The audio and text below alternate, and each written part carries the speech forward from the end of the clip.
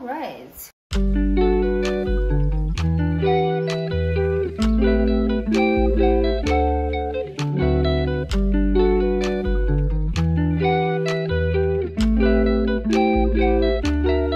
Happy New Year. Hi everyone, welcome back to my YouTube channel. My name is Lula Gamosi. If you're new here, click on the subscribe button. Welcome. This is my first video of 2023. Needed to get that one right. My first video of 2023. Yeah, I'm excited to have a little bit of a chit chat, just talk about just a recap of the previous year, how I came into this year, and you know, some of the things I'm looking forward to. So yeah, let's get going, right? Yeah, let's get going. So yeah, 2022, oh, what a blessing of a year, man. I think the biggest thing for me in 2022 was that God blessed me a lot materially, and what's crazy is that it was a weird year, that spiritually I did not do well, and I feel like these certain things matter. I mean, you know, you go through your life and you feel like this was not a good work year, or this was not a good year relationally, but this side was like better, financially I was better. So I really feel like in terms of my life, work was amazing, my friendships were amazing, I feel like financially things were amazing, I feel like I experienced new things. I feel like God gave me so much money last year. More money than I've ever seen in my own life, in my bank account. And I feel like because of that, that is like really my top highlight. I mean, I have actually a gratitude journal, which I write every single year. Yeah, I write a gratitude journal every single year at the end of the year. And I literally list everything. Like, I go back in my mind from like January, and I literally just go down and think about the beautiful things that have happened in each and every single month.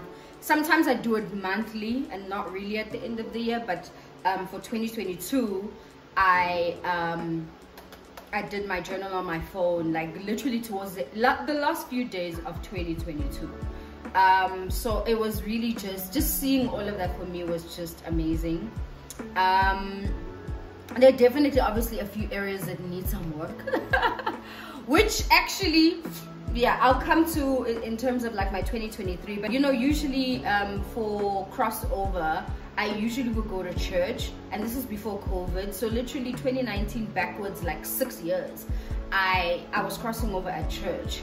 And 2020, obviously we were all like indoors. I actually don't even remember what I was doing on New Year's Eve in 2020. I know in 2021 I was in Cape Town with my friend, but I was actually alone because she decided to go to some friends for a braai, and then I decided to stay at her place for the crossover, because I just wanted to pray, you know. And I was feeling hopeful. Like that year, going into 2022, I was hopeful. I was like, yeah, you know, like Lord, you know, like wishing for quite a lot, you know, in my heart, and praying also for like a few things, you know. And then coming into 2023, guys, yay, it was so different. It felt sad for me. It felt I was crying most of that day on New Year's Eve. You know, I went away for like 3 days, yeah, 2 nights. I went to Magaliesburg, you know, just to quieten down. And guys, I was just not okay. I remember having a phone call with my friend Laura, and Laura and I were on the phone crying together.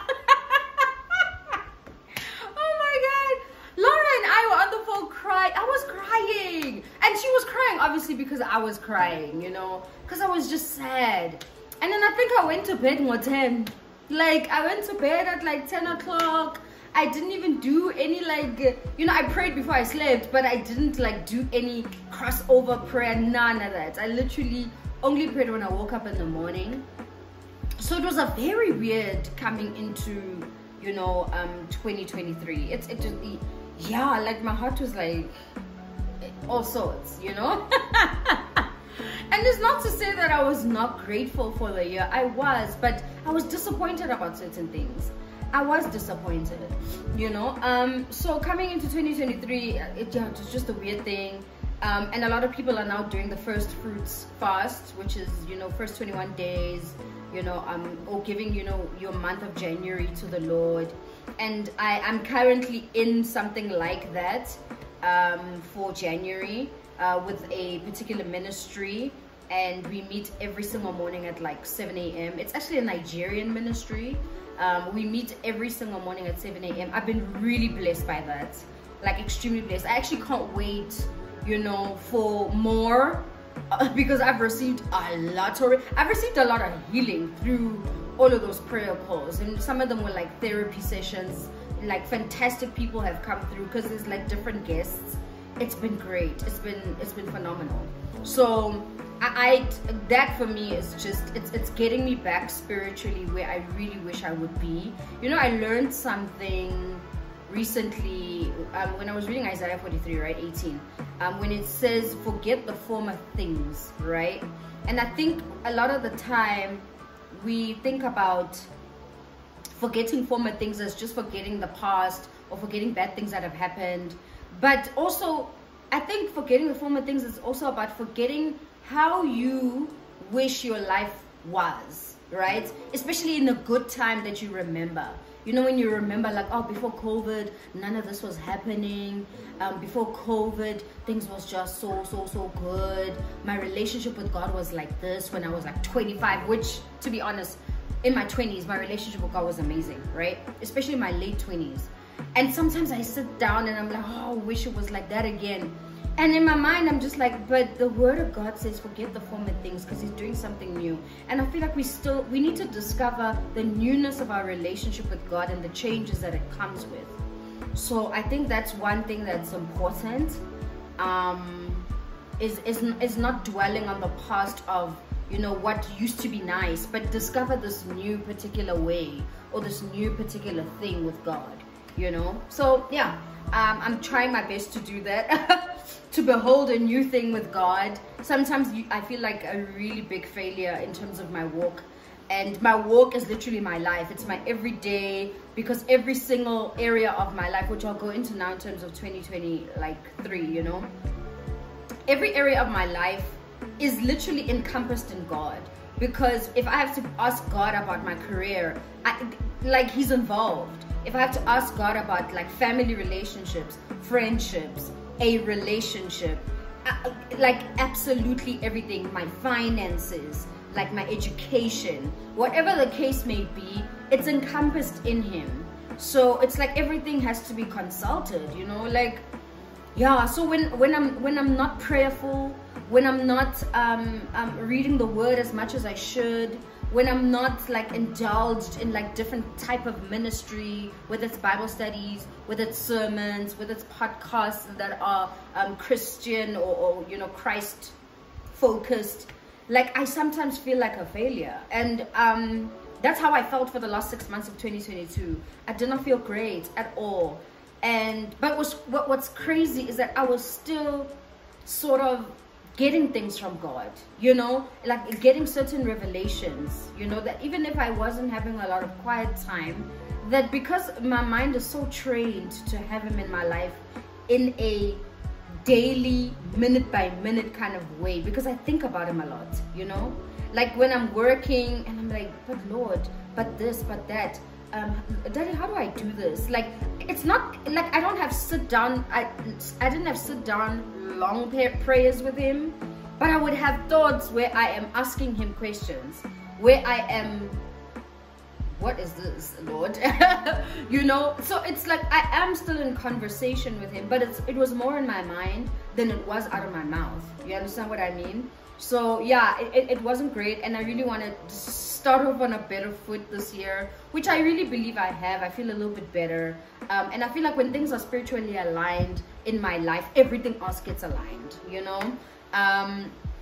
So yeah, like just one more thing around like 2022, right? And also I just want to mention this because I'm seeing a lot of like vision board videos from like influencers and, you know, people who do YouTube, and they're doing a lot of like vision boards.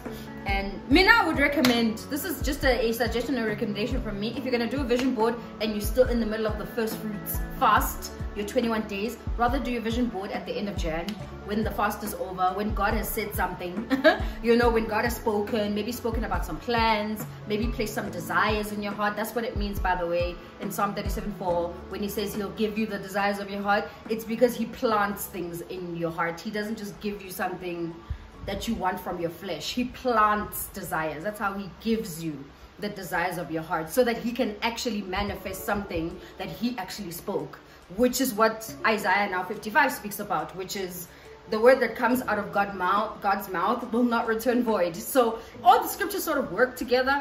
But I just wanted to make a note of that. Do your vision board at the end of the month. Yeah, maybe you'll see something different than what you had been wanting on the 1st of January, for example.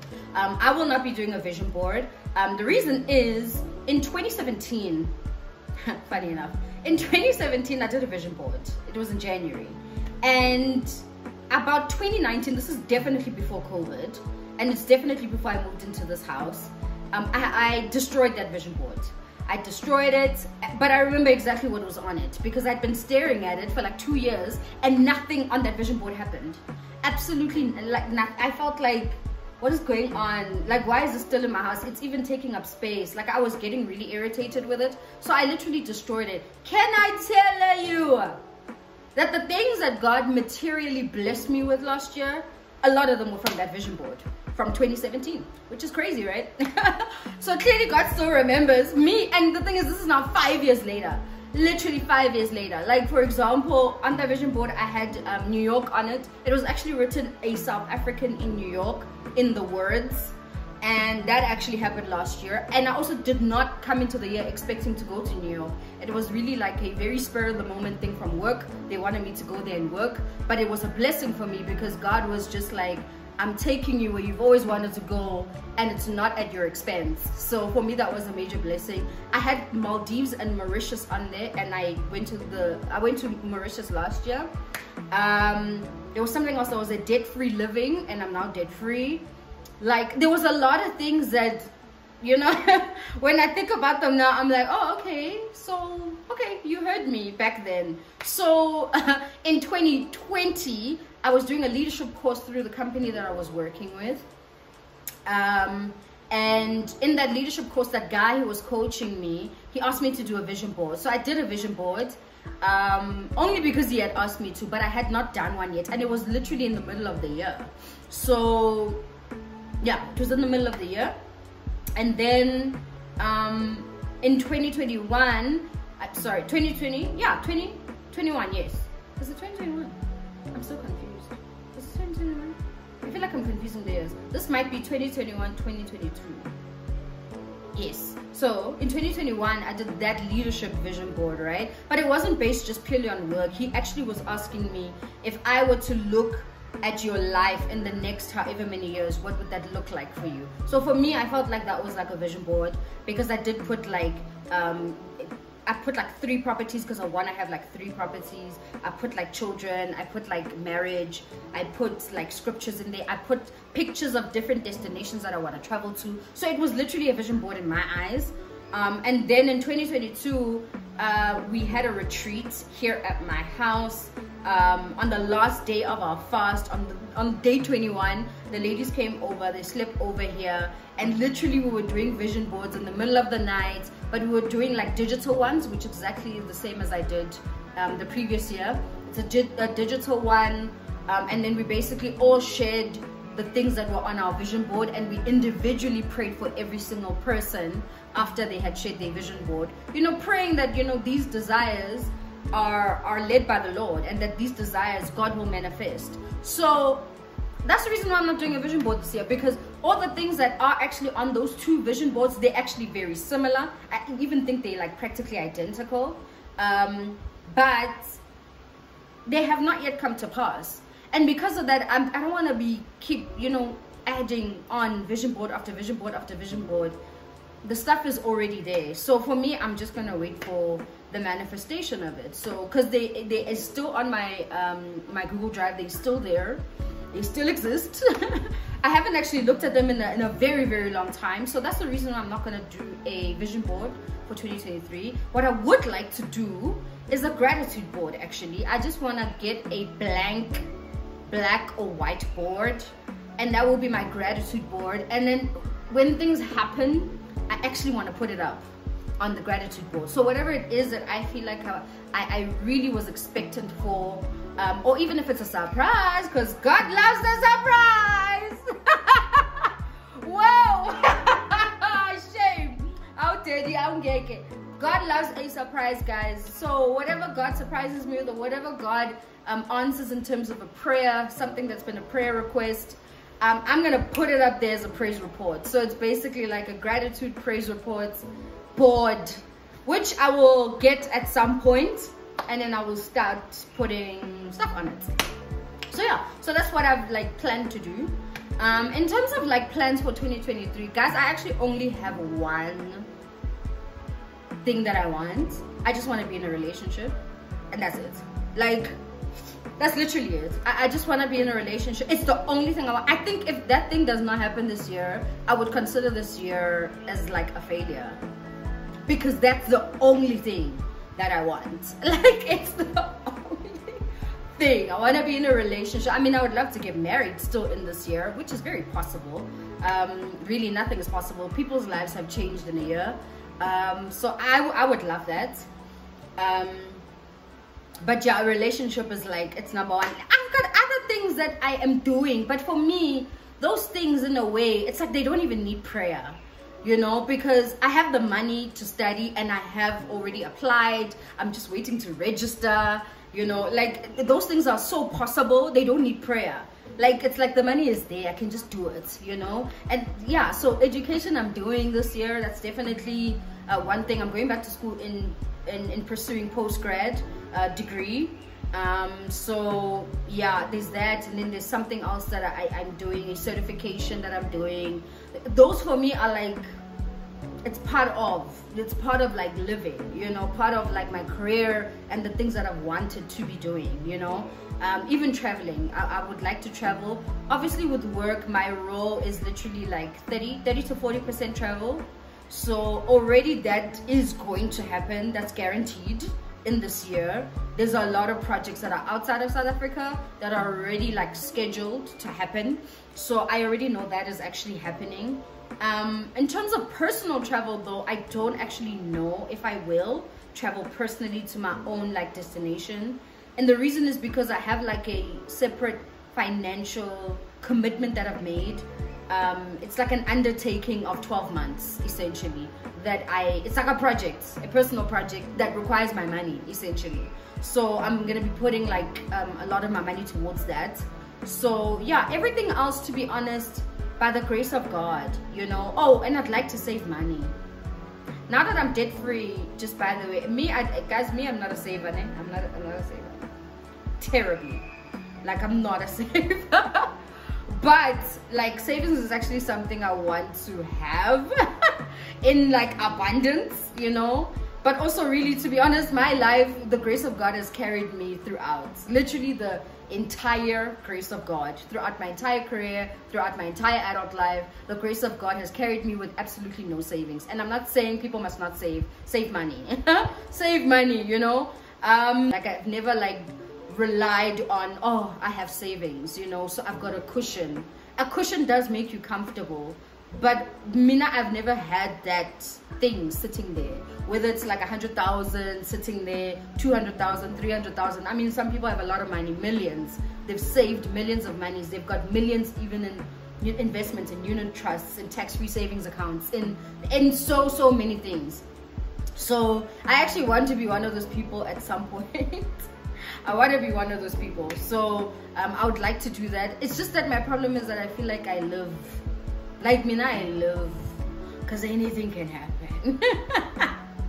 Anything can happen. But yeah, yeah, I'd like to save money. I'd like to travel if I can. I mean, if it's possible, if there's an opportunity somewhere in this year, to like book a trip and go somewhere, I'm definitely gonna go somewhere. I have a list on my phone in terms of like destinations where I'd like to go by myself, destinations where I'd like to go with my bae, destinations where like it's maybe friends or whatever the case may be, or a group of other people that you don't know that you're traveling with. So yeah, because there's certain countries that I want to visit, but I'm very scared to go by myself. So I think it's important that, yeah, that's why I've categorized them, because yeah, some of them I'm a bit scared. And also I've heard, yeah, and I've read and I've seen on Instagram people posting about destinations that might not be safe or whatever the case may be. So yeah, the travel thing is always going to be something that is on my every year. Like, I just want to go somewhere. It's nice to go places, guys. It's really, really nice, and I pray everyone gets the opportunity to do that. Get out of the country, get a passport. I mean, if you're dreaming for it, at least 400 rand, guys. 400 rand, home affairs, passports. Get a passport.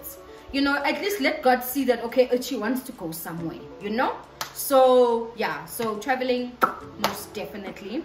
Oh yes, so on the other flip side of things, like relationally, I really, really wanna like build stronger family relationships this year, apart from like the relationship. Top priority, guys. I'm telling you, even if school did not work out, even if the other stuff didn't, even if I never traveled this year, if I got into a relationship, I've won. I have won 2023. Please understand, I've won it. I'm done. I'm done. I'm done. Everything else don't even matter to me. Shem, not in this year. I'm so sorry. Not in this year. So, because my friends will know this. There's a lot of work that God has been doing in me. And I just know it's time. It's time. It really is. So it's as simple as that, guys. I'm pretty sure you guys would have wanted me to list like 10,000 things. There really isn't 10,000 things. Oh yes, there's one more thing here. Even if that doesn't happen either, I don't care. I wrote here that I want to lose 10 kilograms. That's not difficult. In my eyes, that's not a difficult thing to do, you know? I mean, I would love to be motivated to go to the gym. You know what I actually want in terms of working out? I want my husband to wake me up at like 5 o'clock in the morning, and I want him to drive me to the gym. Because right now, I do not have the motivation to drive myself to the gym. It's not there. It doesn't exist anymore. It's gone. And what's crazy is that last year I had a personal trainer for like, what, 2 months or something like that? And I would drive to the gym.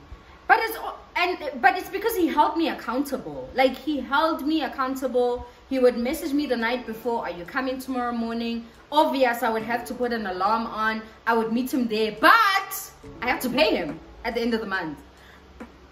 So there's a cost. But if I have a husband who also likes to work out, especially in the morning, because I really, really want to work out in the morning. And the reason why is because now the evenings no longer work for me. I have meetings at night because I work for an American company. We have meetings at 6, at 7, at 8.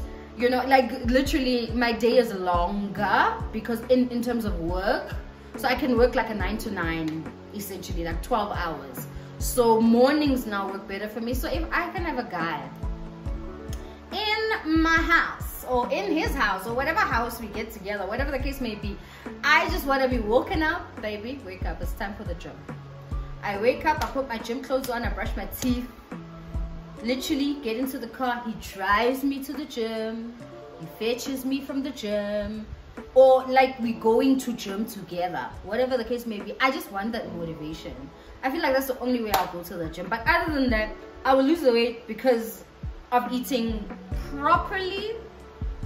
I'm saying that in inverted commas, guys, because yeah, that whole thing of cutting out a whole bunch of things out of my diet, things that I enjoy eating, it doesn't work for me.